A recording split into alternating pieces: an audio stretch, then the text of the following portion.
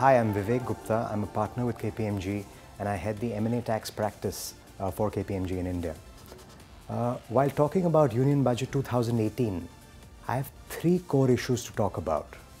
The first and the most important issue is that from an Indian standpoint, I think it's very important at this stage that capital flows into the economy and capital creation is encouraged by the government. And therefore, I'm a little wary of all the talk around inheritance tax, long-term capital gains being brought back into listed equity, etc., happening in the marketplace. So one thing that I would look from the budget would be for no action to be taken which could hamper either capital creation or capital flows in the economy. The second point is, around us we are seeing a whole slew of bank rationalization happening.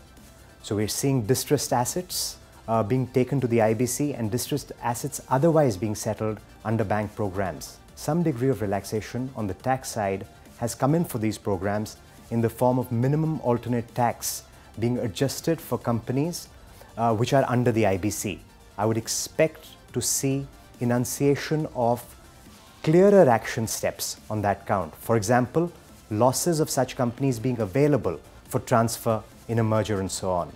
The third important element that this budget must cover is the excesses that I think have happened on anti-abuse provisions.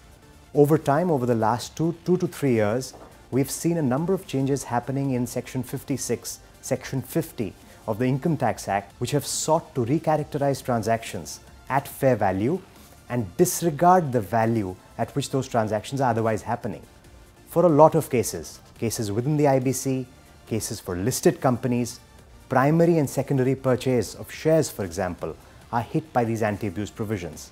So I would like to see relaxations there, where while the thrust of these anti-abuse conditions is maintained, but the unintentional consequence of covering genuine bona fide transactions under their net and exposing them to adverse tax consequences is taken away.